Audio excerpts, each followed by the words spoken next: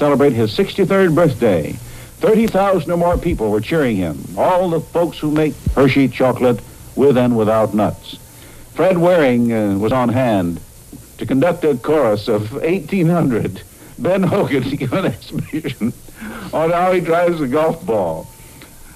And that was a special interest to our golfing president. A demonstration by that famous Ben Hogan power golf. Well, Lowell, I won't putter around with that one.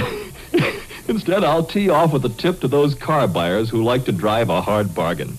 Now your local Kaiser and Henry J. dealer wants you to know about the new low Henry J. price. Only $1,399 plus rate and local taxes. And that means the lowest down payment, lowest monthly payments on any new car.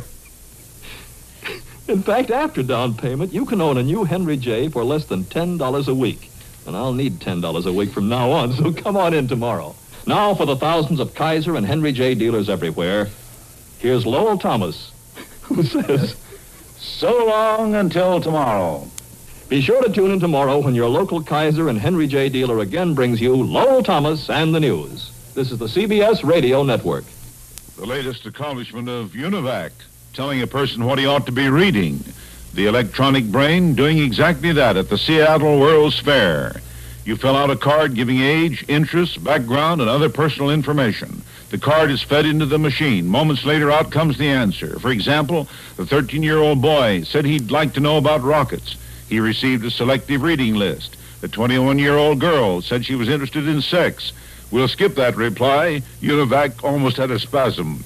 One of the librarians in charge of the electronic brain is Marcia Holcomb of Denton, Texas. Her explanation...